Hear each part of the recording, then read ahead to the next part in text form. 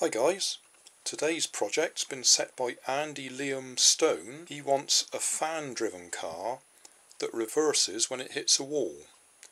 So these are my components. For the fan I'm going to use one of my hairdryer motors that's got a fan on it already. There is a problem in that they're designed to go one way, so we don't get as much thrust out of it if I reverse the power, but hopefully there'll be enough. If there isn't, I'll have to think of something different. I'm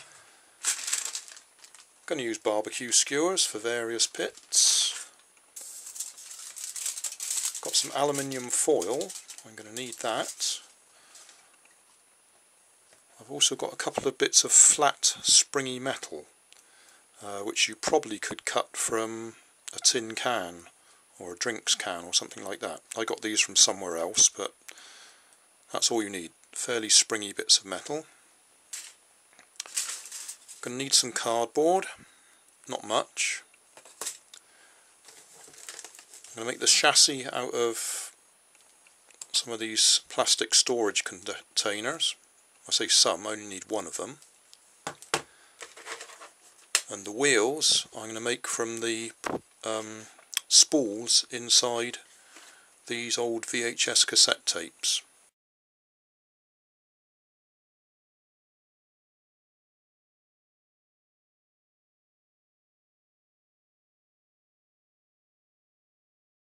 There's my 4 wheels. I could split each one in half so you get 2 wheels from each spool, but I'm not going to bother this time.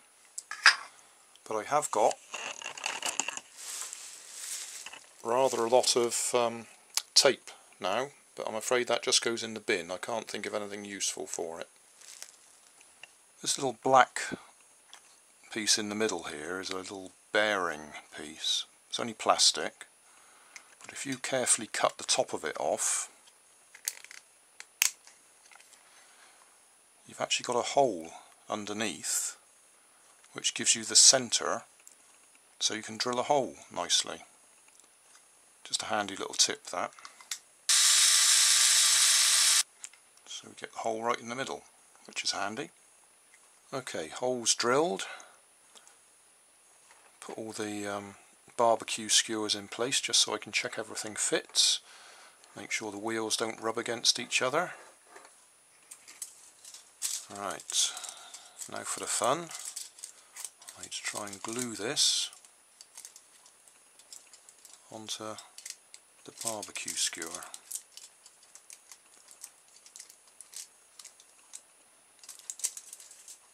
I've made a mark on both skewers so I get the same position. I'm going to use some contact adhesive.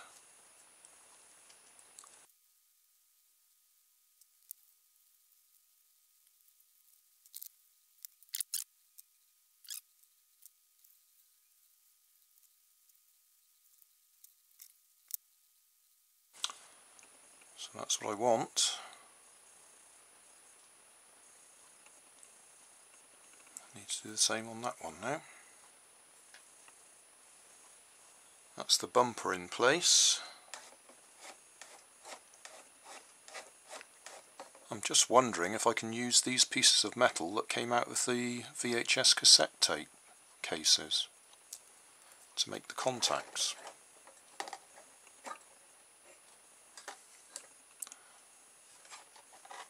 Soldered some wires onto my hairdryer fan, and I've crimped them onto these metal plates, because whatever these metal plates are made of, they're not the sort of metal that accepts solder, so I've had to crush the end on and squeeze it in place.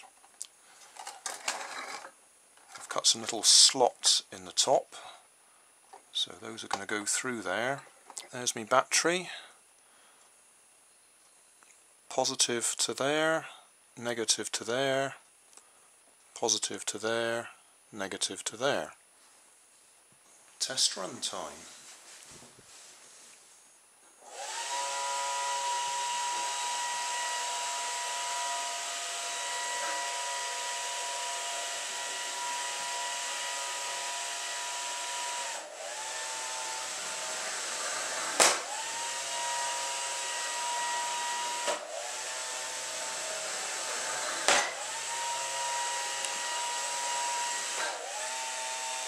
didn't hit the wall hard enough then.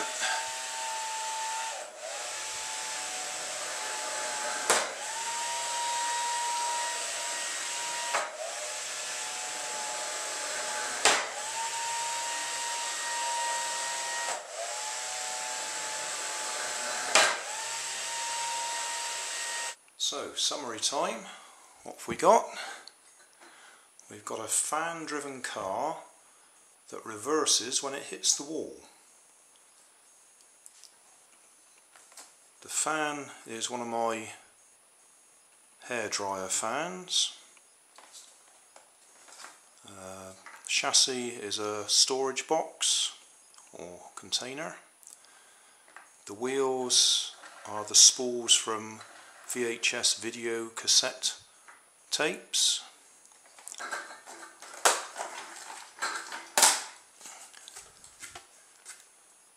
Those strips of metal also came out of the VHS video cassette tapes, so they were quite handy. They're a little bit springy, which is just what I needed.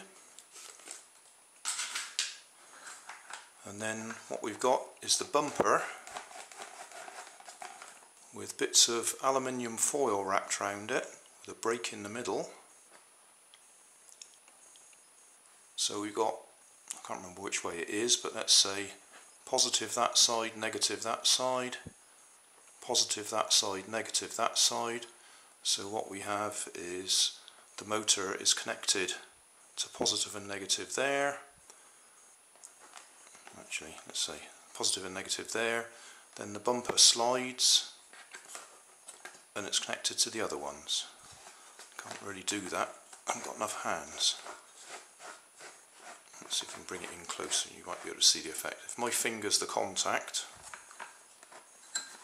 if I hold it still, there you go, positive, negative, positive, negative. Actually need to move it back a bit, there we go. And that's what's happening when the car goes forwards and backwards.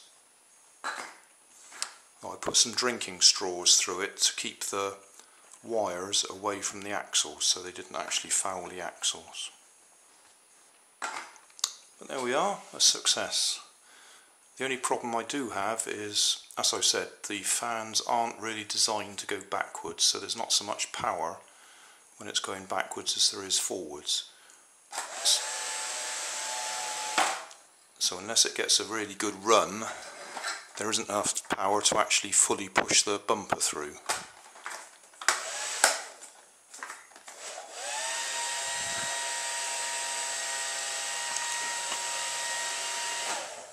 See, that's not enough of a run up to get going.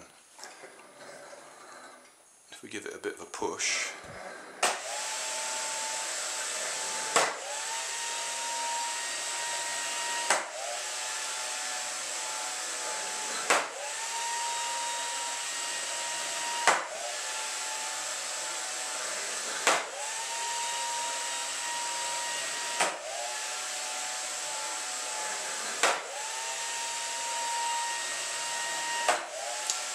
well, that'll do, I think.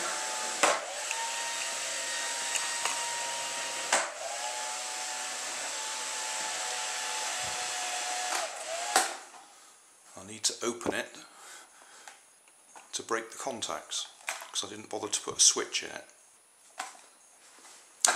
Job done.